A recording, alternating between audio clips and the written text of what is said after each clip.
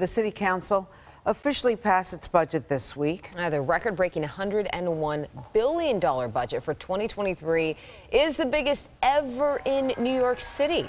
The mayor and city council have been criticized for pushing the city's spending to new levels at a time of soaring inflation and concerns about a possible recession. So what will be most impacted by the new budget? We're joined this morning by New York City Controller Brad Lander. Nice to have you back on Good Day New York. Good morning, Rosanna and Bianca. So nice to be here. And thank you for having that amazing young man, Anthony, on this morning. I know. Yes. What a great story. We need to focus on the positive, but we need to know what you think about the new New York City budget. Of course, some watchdog groups are very concerned. They think at a time where we're facing a possible recession, record inflation, that this is a little too high. So there are some important and good investments in this budget, record summer youth employment program, restoration of sanitation cuts. That's the number one thing I heard from people is get the basket service restored. And there is a big commitment to reserves, not as high as we in the Citizens Budget Commission recommended. We recommended $1.8 billion. Citizens Budget Commission recommended 2.5. The mayor and the council put $1.5 billion into long-term reserves. We are going to need that when we have an economic downturn at some point in the future, maybe sooner than we want. So not quite high enough, but a significant commitment.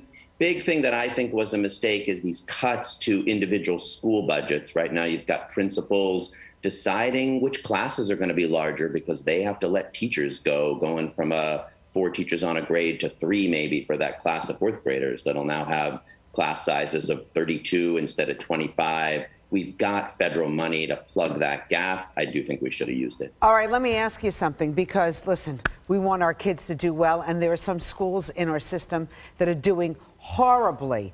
But we've had an exodus of kids from the school, over 100,000. You're talking about the city's kids are now at 900. We were over 1 million in the school system. We don't know why they left. We can guess.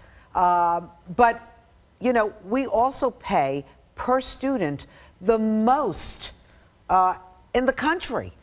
So is there nowhere to trim? Let's do the math right now. Imagine you're a principal and you had 100 kids in your 3rd grade. And so you had 4 classes. You had 25 kids in each of those classes. You lose 5 of them. So now you're down to 95. That's a meaningful loss, 5%. That's actually a little higher, about the average across the system.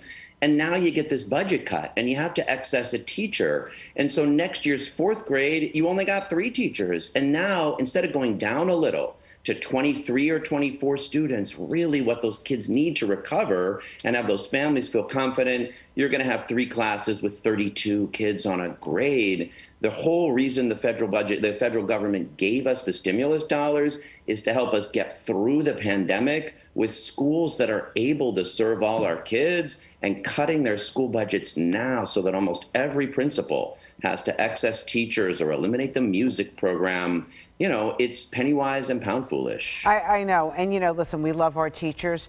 And we know you love the teachers because the UFT supported you, right? And gave you dollars. No. I did not have the UFT's support. They supported my opponent. You could go look it up. They definitely didn't support me. I didn't even make it to the finalist round.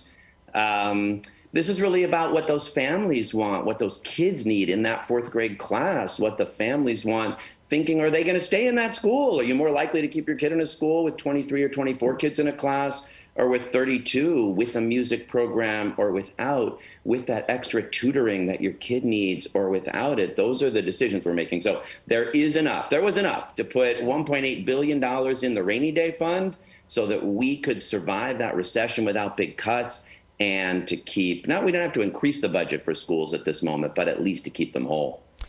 Mr. Controller, let's talk about the budget for the NYPD, because I know there's a lot of people that are saying that this is where they should have made cuts. However, there's also a lot of people saying you needed to spend more here because people want to feel security and safe in the streets. What are your thoughts on the budget spending there?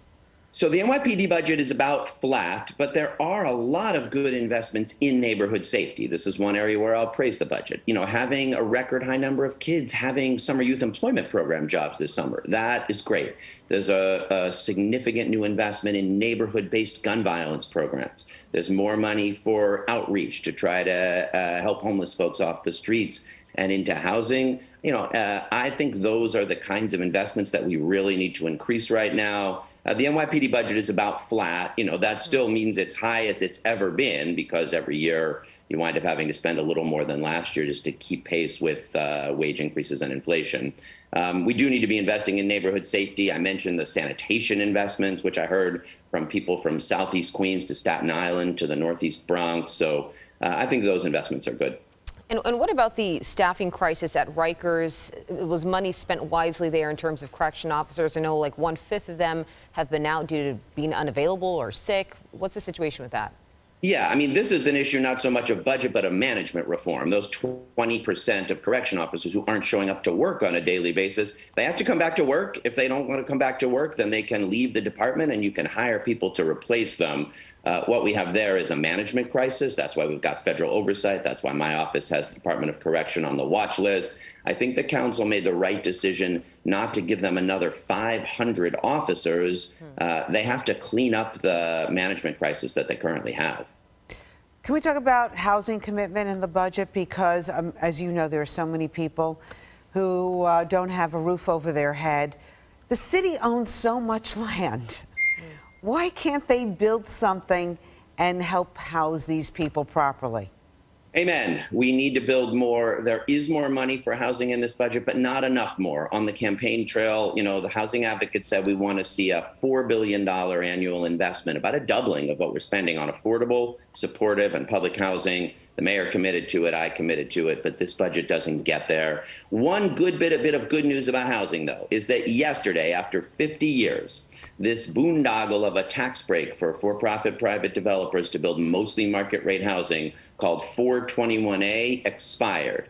And now we have a once-in-a-generation opportunity for real property tax reform to make it more fair. Right now, homeowners in Southeast Queens or Staten Island or the Bronx pay 3 times the effective tax rate that my neighbors and I do in Park Slope. That is patently unfair. We can fix what's broken in our unfair property tax system, give some relief to working class and middle income homeowners, and then use our tax breaks in a much more targeted way to build exactly the affordable housing that you are talking about and that so many New Yorkers need.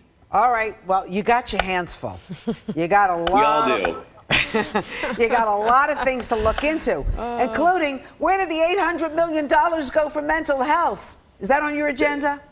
It's on everybody's agenda to make sure we're spending mental health dollars wisely. There are actually some really thoughtful new mental health investments in this budget that we're going to be looking really carefully at. I'm more focused on how do we get things going right in the future than what happened in the prior administration. The Adams administration's added money to this program called Be Heard to try to respond to people in mental health crises. I like that he's going down to Houston to look at what they're doing on homelessness. So we'll keep a sharp eye on where that money is going and make sure it really gets to those who need it. Okay, that's great. City Controller Brad Lander, thank you so much for being on Good Day.